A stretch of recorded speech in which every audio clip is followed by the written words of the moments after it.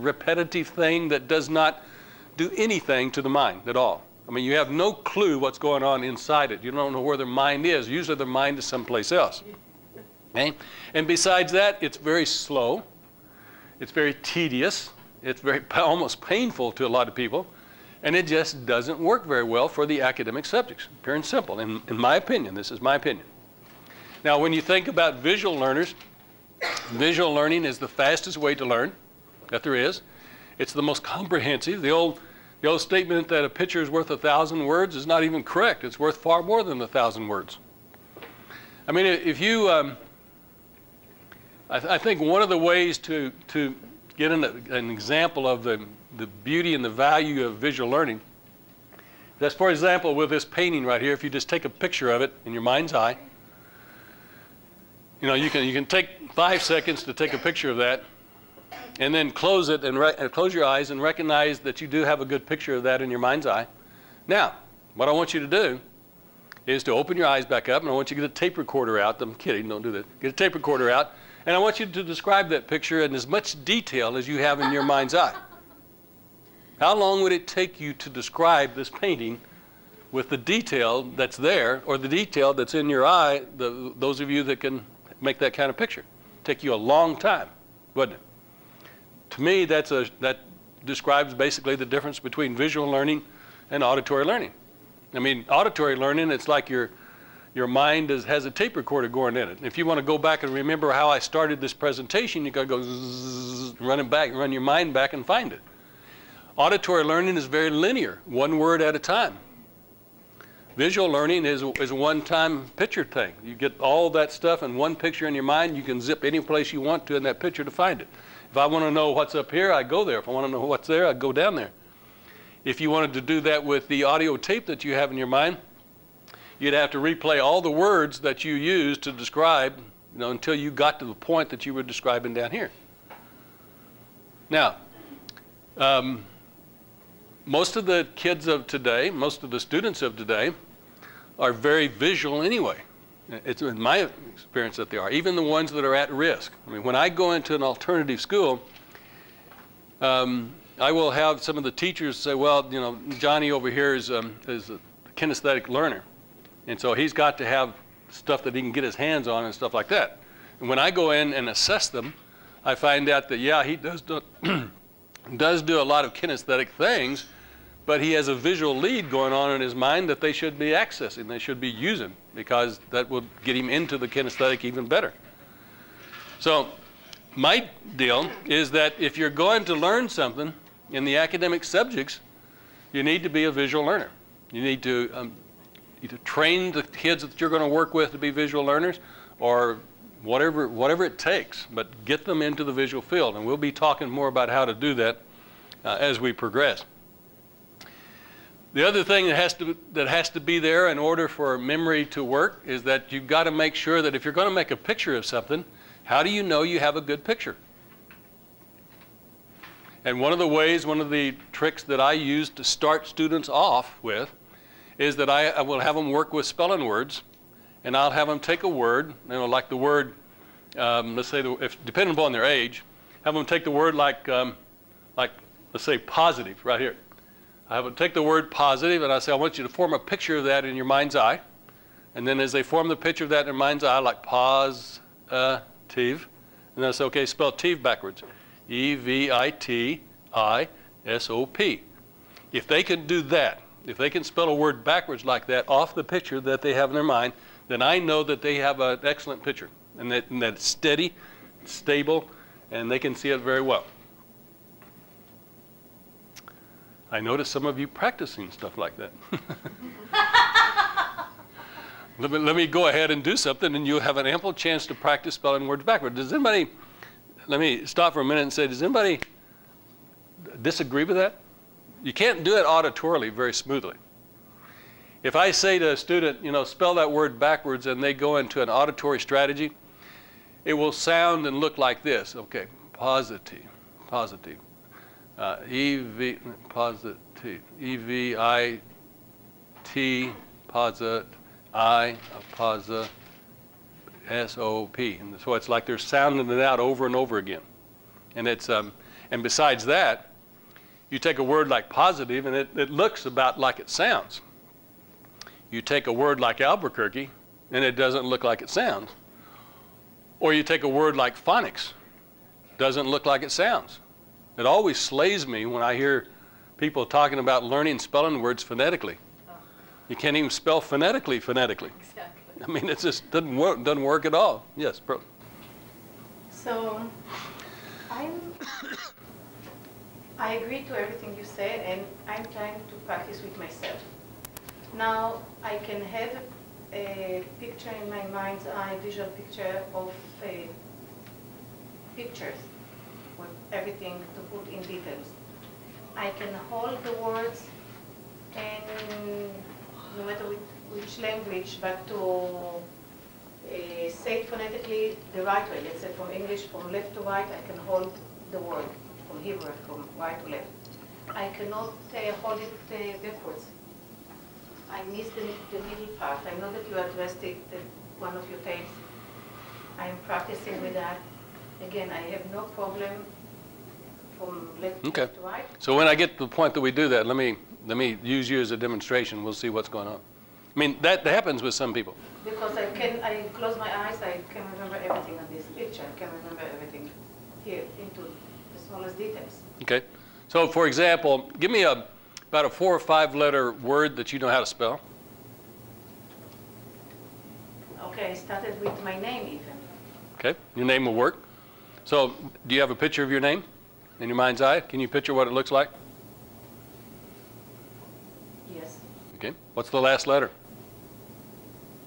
Okay, I have A, but I have to go from left to right. Okay. Then I know. But just, okay. So just get the picture of the word. Come up here.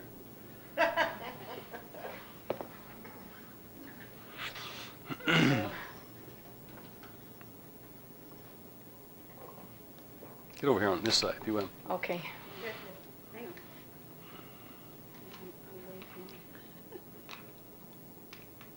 Well, I will take another one, you know. With my name, it's not so, I know. All right, so I want you to picture the name Perla. In fact, put it in 2 syllables, like per and then la. Okay. Right? And I want to do it this way first. So take the la and spell it backwards. A-L. And the per and spell it backwards. Okay, I need still to go from left to right first. R-E-P. Okay. Now, can you hold that picture steady in your mind's eye? Yes. All right. So now I want you to hold that picture steady in your mind's eye, and I want you to, what's the last letter? A. R. No. No. Now So, I have to go back. okay. No. So now, are you holding it steady? When you hold it, okay. So when you hold it steady, tell me what the second letter is. E. Tell me what the next to the last letter is. L. Tell me what the last letter is. A. Tell me what the first letter is. P. Okay, now, the last letter is? A. Right before that? Okay, I have to go from left to right. Okay, so what happens to the picture? Does the picture go away? No. What happens to it that you have to do it from left to right again? Just try it one more time. What I want you to do is when you put that up there and you say, okay, I got a picture of it, and so far, every time we started to spell it backwards, you said, wait a minute, I have to restate it. Right. I take it you're restating it to reactivate the picture. Is that true? Well, no, it's there, but in the middle it's fuzzy. Okay. How big is your picture? Like this. Okay. On the wall, like a banner. Okay. Is there any way, you have skills, is there any way you can defuzz or clear up the fuzz on the middle of it? Make it bigger? Make it a different color? Yes, I can. Okay. Okay. All right. So do that. Now hold the picture steady in your mind's eye and spell it from right to left. A-L-R-E-P. Give her a hand. Now, this is a good demonstration as far as I'm concerned If you don't say, well, sure you can, or you're dumb because you can't do this, it's like, what's going on in her mind that she thinks that she can't do this? Sometimes it's an awareness thing. I needed more color. I needed it. Yeah, The so you syllables in different change this, you change the submodalities, you change the way that she's represented. Anything that will change the way that she was representing it will help her gain control of it, because what she has is a habit that says, when I put it up there in the way that I've been putting it up there, it gets fuzzy. We'll give her some other ways. What's this about more choices better than one choice? So give her some other ways to represent it, and a lot of times the problems just simply go away. Now what I would do with Perla is that I would keep practicing her on like 4 to 5 to 6 letter words, and then gradually I would move them up to longer and longer words. And we're going to have a chance to do that, so we'll I'll do it okay. in the evening. Okay. Well, no, you're going to do it in class. Okay. Mm-hmm. Doctor, I presume that the mind works two ways, from right to left and left to right, depending on the language. Like in Arabic, we write from right to left, and we read it from right to left. And in English, No. vice versa. And visually, it doesn't make any difference. I mean, when you're looking at a word, yeah, there's a left to the right and there's a right to left, and the dyslexias don't care. You know, they read it both ways. But you have the word displayed there, and when you are doing it auditorily, to have it displayed correctly auditorily, you've got to do it in the United States. You have to do it from left to right. And you're saying in Arabic, you have to do it the other way, right? I have my book translated into Chinese, by the way. If you want to have a weird experience, you know, pick up that book and notice that they start at the back. You know, and then they have all these Chinese characters in there that go vertically. We start from the backwards. See? Okay. We read from right to left. Mm-hmm. So there are cultural differences, yes. Unless I'm missing something here, though, the presumption is that the student already knows how to spell the word because they couldn't visualize it unless they already know how to spell it. Right. And what I'm doing when I'm trying to get them into visualization, get them into being aware that they can visualize, I don't want to confuse it with a spelling strategy, so I go with words that they already know. So after they know that they can visualize words, after they know that they can spell them backwards, after that's what I call a sub-skill. Once they're sure of themselves in that sub-skill, now we're ready to move into, here's a spelling strategy. You know. So this basically is a technique in helping children to learn how to visualize. Yeah, and or to become aware that they are visual. Sometimes they just don't know. They have these pictures running around, they don't even know they have them. Okay, so that's my way of making sure that they have a quality picture in their mind's eye. And what I will do is get them to do it, because when they practice spelling words backwards or numbers backwards, for example, what they will do is get more and more confidence in their ability to do that. And the longer the word gets, they'll have more confidence they'll get. After a while, they'll just pick up a word, and they'll just look at a word, and turn around, and they got it right there. And they know what a good quality picture looks like. And so they don't have to spell it backwards anymore, because they know they have a high quality picture in their mind's eye. Yes? Two things that popped into my mind. One is that spelling a word, as soon as I'm trying to speak it, I'm moving back to the auditory, and so I'm realizing that I'm having difficulty holding the visual and speaking at the same time. Yeah. Because it's moving back to the auditory.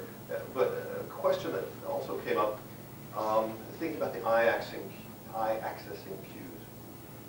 Does it help someone to visualize, to actually intentionally focus the eyes higher? Let me explain what the words eye accessing cues mean to people, and then I'll answer your question. What Don is talking about, and this will be a good thing for you to be aware of, because you're about to go into small groups and you're about to spell words backwards. You're going to practice this. Because, you know, if you try to get a student that you're working with to spell a word backwards and you don't know how to do it, you don't know how to tell them if they're right or wrong. So we better make sure you guys can do it before we send you out into the world. But eye accessing cues are about how you go to pull information out of your brain. Okay? So whenever you are accessing images in your mind's eye, some people will look up and to their left or up and to their right. to pull it out. So you'll ask somebody to, you know, do you know how to spell the word Albuquerque? And a lot of times they'll go, oh yeah. And their eyes go up there to find the word and pull it down into what I call RAM, you know, short-term memory. Whenever you ask them about a sound, like, do you remember is my voice deeper or in pitch than your brother's or your father's? Then what their eyes will do is typically go straight to the left. One way to remember this is towards either ear, or down and to the left. A lot of times you'll see people's eyes going back and forth like that, and they're accessing auditorily whenever you see that kind of an eye movement. And again, the blood, it's been shown, this is not NLP stuff, but some Stanford University neurological report came out one time that I read that said that noticed that when people move their eyes to different spatial locations, that blood went to different parts of the brain, which means it's activating different parts of the brain where this stuff is. If they go down and to the right, it's kinesthetic. It's when they're into feelings or how something tactilely feels. So as you're working this little exercise that we're going to do here in a minute, you know, it'd be a good time for you to practice watching where they go with their eyes in order to do something. So if I'm asking the student to spell something and they're going down here, what they're trying to do is get a feel for it. Or if they're going down here and they're trying to sound it out, or if they're going back and forth, they're trying to sound it out. So when I'm working with somebody on the spelling strategy, one of the very first things that I do is use the eye accessing cues to figure out how is this student attempting to do the word? How are they attempting to store the word? How are they attempting to pull it out of their brain? How do they attempt to spell it? And then I know if I have to teach them my spelling strategy or not. I'll put this up on the wall so that you can have it. Yes? I've heard that if you're a poor speller, that you should check to see what your eye access is for the word. And normally, the good spellers are looking up to the left. And if you're looking up to the right, depends on where you stored it, I suppose, or if you're left or right-handed. But that's what I had read, that research had shown that if you can check, and then if they are looking up to the right, to suggest that they try looking up to the left and be sure that they're trying to store it in the right place at all times. Looking up to the left is where you have memory stored. Looking up to the right is where you are creating something visually. Unless you're flipped like me. Unless you're flipped like her. Some people are different, but for the normal population, I like to be different and unusual. up and to the left is where the visual memory is. Now, this kind of goes to Don's question. When I'm asking Perla, for example, to hold that picture in her mind's eye, she doesn't have to go up here and pull it out. This is the accessing cue. This is not where she represents it. Most people, after they pulled it down, they'll see it right out there in front of them. So, and that's not necessarily an accessing cue. That's just like, where do they hold that so that they can work with it? Okay? Robin? Last year, I mentored a student, and she was very lucky just in the second grade. And, you know, they would have them write the words over and over and over, and she could get her spelling words from that. And I taught her how to do this. And she had so much fun with it. She was a kid with a new toy. Yeah. And she just thought it was fascinating. Now that's it's amazing how many kids come in and their parents are sitting there watching them and listening to them, and the parents' jaws dropping because the parent can't do some of the words that they do, can't do them backwards. So it's a real good way to break the belief set that the parent has that my kid's stupid or my kid's lazy or my kid can't do anything, is to have them watch this. So. Okay, what do you guys do with all these questions here? Okay. Yes. I was just going to share with you that I worked with a dyslexic student back in New Zealand last year who with exactly this strategy. And she was getting 1 out of 10 for spelling. She was 8. And it worked so quickly that her mother nearly fell off the chair because this kid, we used tsunami because I used a word that wasn't easy to, and she spelled this word backwards just straight away. Yeah. And it went from 1 out of 10 to 10 out of 10 consistently until she stopped doing it. Yeah. We made a real game of it and took it a bit further. Yeah. Good way to do it. let me put you in an exercise. This is one of those quickie little exercises that I want you to do just to kind of get you used to spelling words backwards and have you experience what it is that you're going to ask your students to do. Yes, first. I just need to clarify before I go into the exercise. We do not ever suggest that they store it in a certain, we just ask them to store it and let them naturally store wherever, right?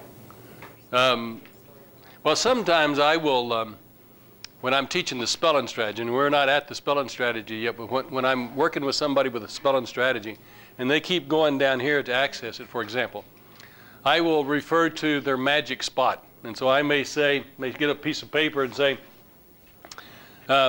okay, now I want you to, here's the word right, I may show it to them right here. Here's the word right here, and I want you to always, whenever you're trying to pull a word up, this is your magic spot right here. And I train them and looking up to where they can visualize the word, because they're stuck down here in kinesthetic lots of time. All right, here's what I want you to do. In groups of 4 to 5, get a little circle. And the deal here is that I want you just to practice spelling words backwards, okay? So it will go like this. Whoever is in our group, I'll turn to June, and I'll say, June, do you know how to spell the word? And I want you to start off with like 4 to 6 letter words, unless somebody wants you to go less than that. You can't go down to 1, 1 letter word. You have to at least do 2. So I go to June, I say, June, do you know how to spell horse? H-O-R-S-E. Okay. Now get it in your mind's eye and spell it backwards for me. E-S-R-O-H. Okay. And the rest of us go, way to go, June. And then, so do you know how to spell the word student? Yes. Okay. Spell it for me. S-T-U-D-E-N-T. Okay. Can you get a picture of that, like stew and then dent? Spell dent backwards for me. A-W-T-N-E-D. And spell stew backwards. U-E-S. Good. And we go, way to go. Okay. And then I go to everyone in my group. I give them a word that they know how. And again, keep it 4 to 6 to 7 letter words. Gave you a harder one, didn't I? Didn't realize it. And then we rotate. So now June gets to give everybody a word, and now I want you to move up to 8 to 10 letter words. Okay? And they can break it out into like if you take a word like retrieval, like re and then tree and then evil, something like that. And just kind of do it syllable by syllable like we did here. Okay? So we go around about 3 times in which you are giving everybody a word. So you have 3 experiences of being able to take a word up to 8 to 10 to 12 letter words. Then I want you to do it this way. After you've done 3 words apiece, making them harder and harder, more complex, then I want you to do this. I'm going to give you a telephone number that I have. Okay? And I want you to image it in your mind's eye. And I'm going to repeat it to you several times. And when you think you have a really good image of that telephone number, I'm going to want you to spell it backwards. Like, for example, I'll give her one that I used to have. It's 942-4371. 942-4371. 1734249. And we go, way to go, June. And then she turns and gives the person on her left a telephone number that she has. And she turns and gives the person on her left a telephone number. So it's just so that you can experience the difference in imaging letters and imaging numbers. Those of you with European numbers, please limit them to about half of the number. And no writing down. Yeah. And I don't care if it's a valid number or not. You just need to be able to remember it so that you know that they got it right. Yes. Okay. If I'm working with an ESL student, for example, or a person that doesn't know how to spell the word, if I say, does it have to be something they know how to spell? In this exercise, yes. Okay. Yeah. Because otherwise I would have to show them the word. And No, that's later on in the spelling strategy. For now, it's just you getting used to visualizing. okay. So after you've done 3 words in your circle and 1 telephone number, just so you have that different experience. I mean, if you really want it, here in the United States, we have a thing called a Social Security number that we could try out on each other, but let's don't do that. Let's, to give you 1 experience of a number. Yes? Okay, knowing that we can only take in 5 to 9 pieces of information at a time, or remember at a time, does that affect the learning strategy for spelling or numbers or anything at all? Either by syllable or numbers by units? Yeah, so the question is the fact that we can only visualize, 5 to 9, supposedly 5 to 9 pieces of information at the same time. What I do when I spell something long, and this takes practice to do it, but you get an image of the word, and I always break them down into syllables. And then once I know that I have an image of each of the syllables, then I start over here on the right, and I just scroll across. So I don't have to even know what's over here at the first part. I just start, and I know that word's going to be there when I get there. I mean, one of the ways to think about that is to take this. Can you start spelling from here to here without knowing what the first part is? As soon as I remove my hand, I mean when you get here. So we can say, spell this backwards, L-A-V-E-I-R-T-E-R. And that's the way my mind works. And it took me a little practice to get there to be able to do that. So practice is what you need, right? So get with somebody different than who you've been with, by the way. And I'm going to give you... We'll give you 15 minutes for this exercise. So look at your watch and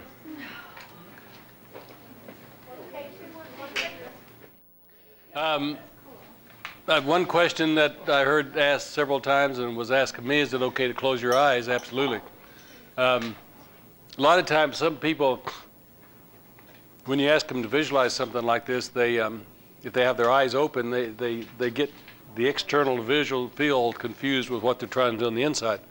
So if they'll close their eyes, I mean, a lot of times they can do it with eyes closed but not open.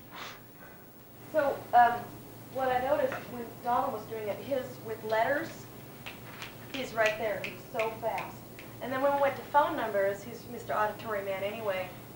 He was like, I mean, what do you do when you get to? He was what?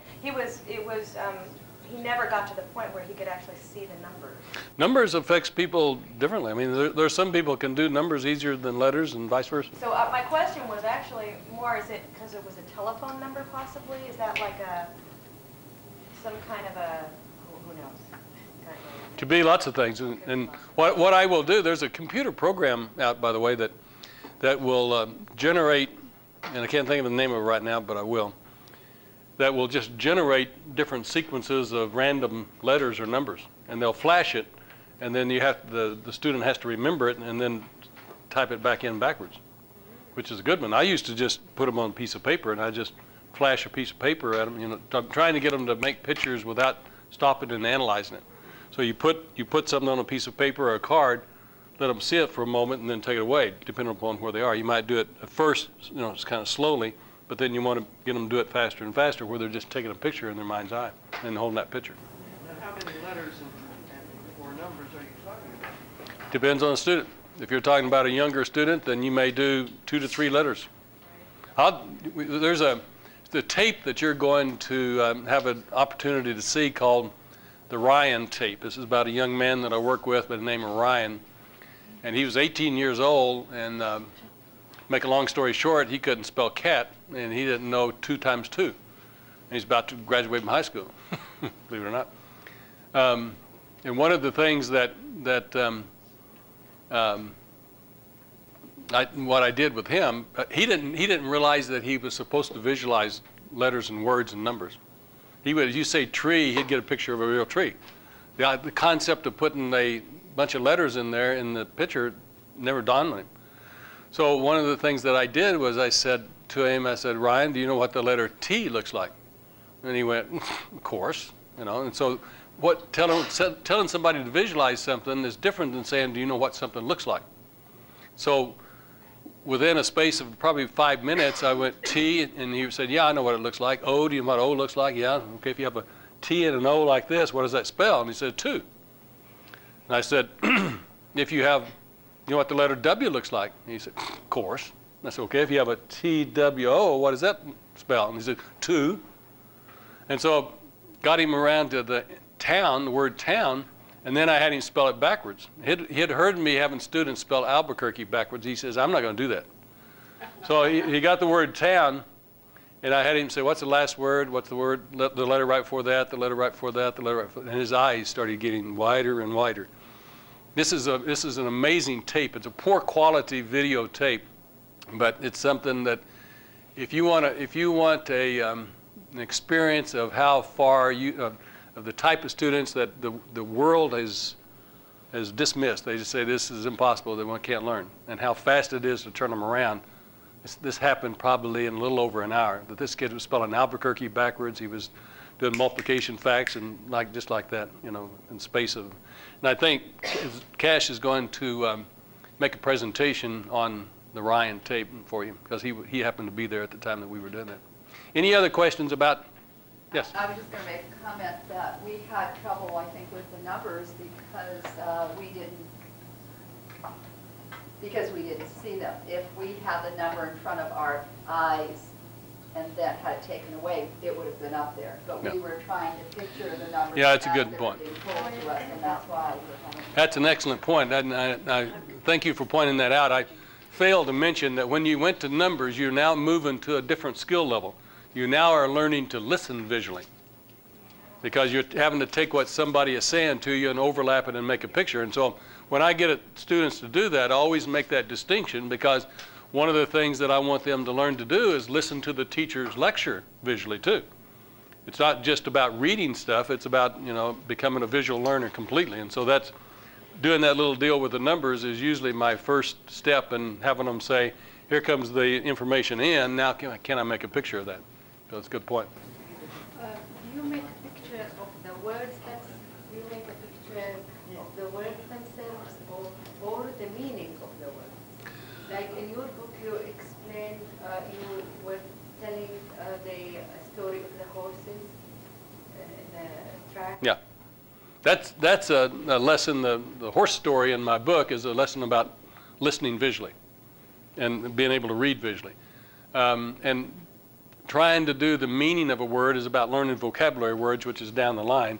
What we're doing with spelling words, all you got to do to be a good speller is have a good picture of the word in your mind's eye. And so right now you're learning the first basic sub-skill.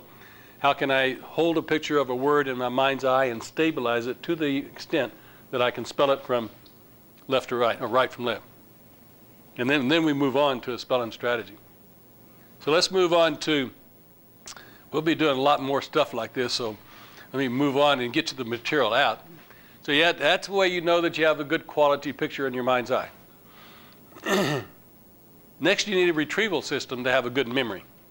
Retrieval system means, if you stored something in your brain, when do you want to retrieve it? You don't want to wake up in the middle of the night and go, oh, yeah, here's this math formula. You want to be able to retrieve it when you want to retrieve it. You want to be able to program your brain to give it to you when you need it.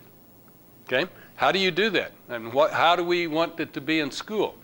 What's the nature of our school when somebody's taking a test, for example, that we want them to bring up some stuff that we've had them memorize? Well, if you stop to think about the nature of schools, usually it's a very auditory place. They're going to be asked a question by the teacher or by one of their peers. Or they're going to read a test question. Most people, when they read test questions or when they read, they sub-vocalize. So that sets up in my mind that we want auditory to be the retrieval system.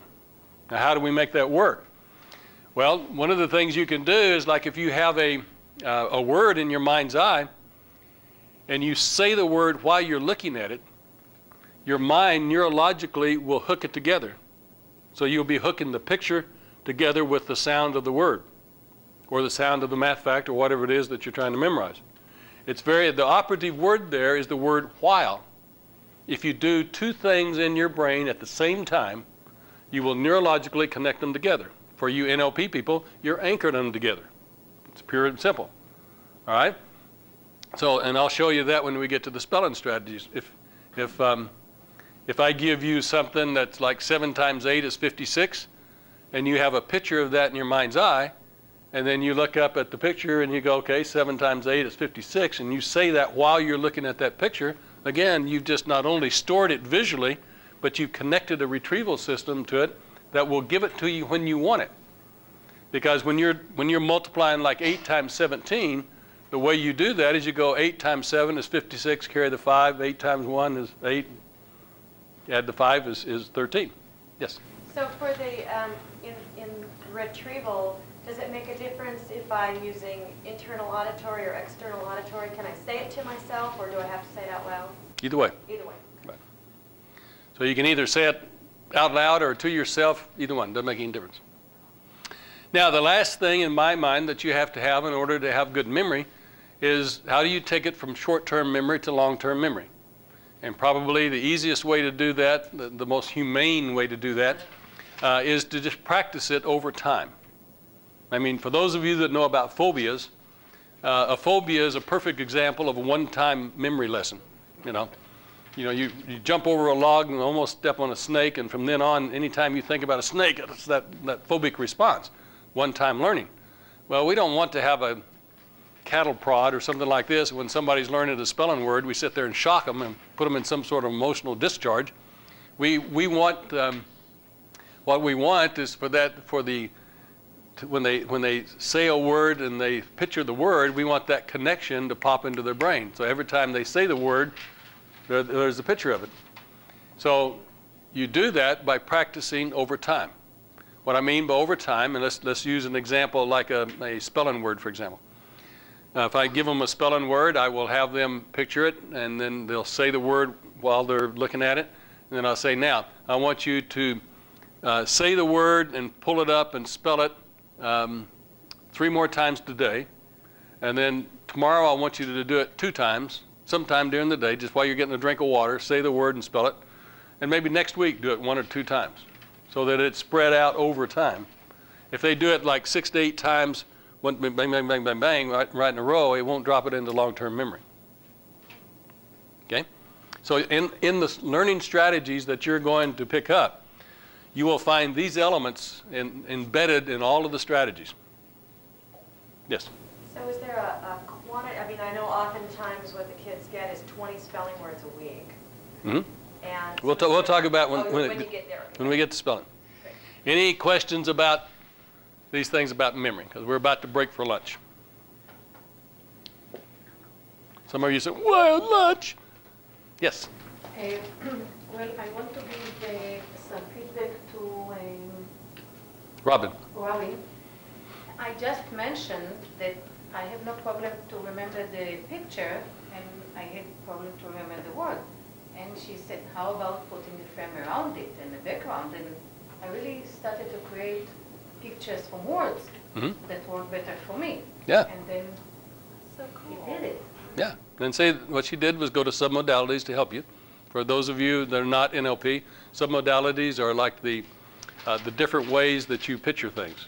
And there's a whole bunch of tricks there that I'm going to be sharing with you about how to do stuff like that. And again, this just embodies to me that anything is possible with this. If somebody says I can't do that, I go, okay, what do we need to do to make it happen? And so it's that can-do attitude, I think, that's so important about the joy processes. I just don't take no for an answer, basically, is what it boils down to. Robin. And for the people that haven't done NLP or wondering where I got it, she gave it to me because she said I can see the picture. She pointed right at the picture in the frame. I can do that, but I can't do this. I said, what? Different. So I just took it from her. Come on. criteria. Okay. Yes.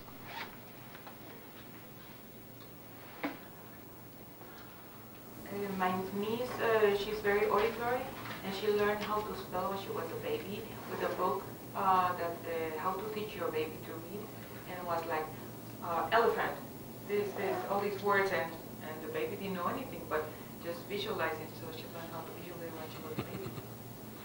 All sorts of possibilities out there. Yes, one last question, then we'll break for lunch. I just find it interesting with the retrieval system that I think a lot of the challenges that I have is that I put it into short-term memory and I'm able to do it with the names and everything. It's like I can do it. But then when I go back, it's like, and it'll come to me, it's like I'll remember their name in the middle of the nights, yeah, that's, there's that to kind of compartmentalize. I never even thought of it that way, but with the kids doing the repetitive words and everything, it must just go into short-term memory, and then it's gone. So when they do the test, there's nothing to retrieve because it's gone. What you'll hear kids say, or students of all ages actually say, is that I studied and I studied so hard for this test, and when I went in to take the test, it was gone. There wasn't anything there. I'd read the test question and I knew I'd studied it, but I just couldn't find it. You know, it just, my mind went blank. Well, when it says my mind went blank, that means there's no pictures there. Guess how they attempted to put it in there? They usually did the auditory strategy of sounding it out over and over again and never put any pictures in there at all.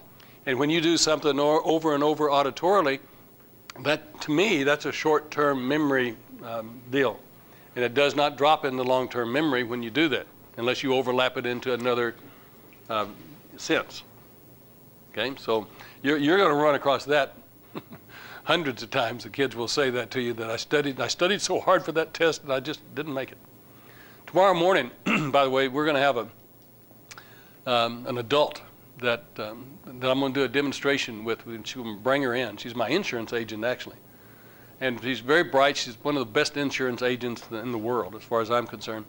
And her company's forcing her to become a financial planner. And she doesn't want to become a financial planner. And they're saying either that or give up your agency. So she's taken the financial planning test, I think, twice and flunked it. And she called me all frustrated. And I said, oh, you'll be a perfect demonstration of how we help people in the world. So in the morning, I think, if assuming everything goes right, she'll be here and it'll show you how I do an assessment and how I move them into the learning strategies with a real live person that hadn't been sitting here listening to this type of thing. I think you'll like it. And assuming we can, Sandy can round up some more students tomorrow afternoon, you guys get to work on students that will come in. If we can't find enough students, then we'll just work on each other, because I can tell some of you need some help with your visualization. Right? All right, let's break for lunch and be back at 1 o'clock. So any lingering questions about our memories and how our memories work and what's important to have in the learning strategies, because this will be the backbone of most of the strategies. Maybe on the number 3, the retrieval system. Sorry. Number 3, if you just say something about it. Okay. So number 3 about the retrieval system, for those of you that are in NLP, it's nothing more than an anchored response. I mean, it's pure and simple. For those of you not in NLP, it's a conditioned response. You know, it's like when somebody said, let's eat, and you start salivating. I mean, it's that type of deal, you know. And the plan, the strategy is that we want you to store it visually. And then because schools are so auditory, we want to use auditory as the retrieval system. And you don't always do that. It's just because of the unique nature of learning and taking tests and stuff like this. Because when I work with athletes, for example, I don't have any auditory in there. What you want with athletes are VK. You want visual kinesthetic. They want to see somebody make a move and their body responds. They don't want to say, oh, he made a move, I think I'll respond. I mean, you don't want that. So it's specifically designed for the environment of a school. Does that make sense? So that, for example, and we'll show you how it works more explicitly when we do the spelling strategy, but when you put a spelling word in your mind, and then while you're looking at that word, you spell it, you say the word, what that does is hook it together, because you're doing those two things simultaneously. Now when the teacher says, okay, class, the first word on your spelling list is Albuquerque, what I want is the sound of that word to pop the picture in your mind. You just copy it off. And it works that efficiently. I'm trying to apply to myself how I store and retrieve things that I want to remember. Well, you mean, just try it out and see. Memory in general, remembering things in general, remembering names, remembering incidents, remembering words. My experience with memory is that if you don't store it someplace, you're not going to remember it. And if you don't program your brain to give it to you when you want it, then you're not going to be able to retrieve it when you want it, and you may get it sometimes when you don't want it. So they're both really important to have. And like I said, with the name remembering strategy, if you don't store the information, if you don't practice it, things like this, then you have all sorts of weird things happening. So just try it out with these learning strategies and see if you get any of the awarenesses about what you do or not, and then come back to me if you don't. Yes? So if you're wanting to retrieve it for a test, then that would be when you would see it. Yeah, when you read the test question. Okay, so then you would be doing it are you doing it visually? Not seeing it, that's visual, yeah. Yeah, what you want to happen is, like, if you, and we'll get into this more when we learn to memorize data, but what I want to happen with your brain is that you store the information, and then when you read the test question, you don't even have to go in and think about what the answer is. It just automatically pops in your brain, which makes learning really easy. Okay, but you were saying when you want to retrieve it when you hear it, then you would see it and say it at the same time. So if you wanted to have it visual and retrieve it when you're reading it. Same thing, because most people, when they read, they sub-vocalize. Auditory, right. Too. Okay. Right. So it would be the same process. Right. Okay, thanks. And again, like when I work with athletes, like my son, for example, was an athlete, and there are various times that when he'd be, like he was taking karate or one of the martial arts. And so young people, whenever they start learning martial arts, what they do is go around with friends and go, rah, rah, those kind of things. And that's what he was doing, was practicing in the living room all the time.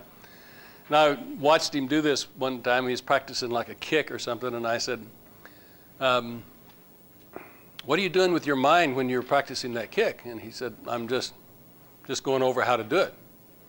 And I said, would you like a suggestion so that you can be better at martial arts?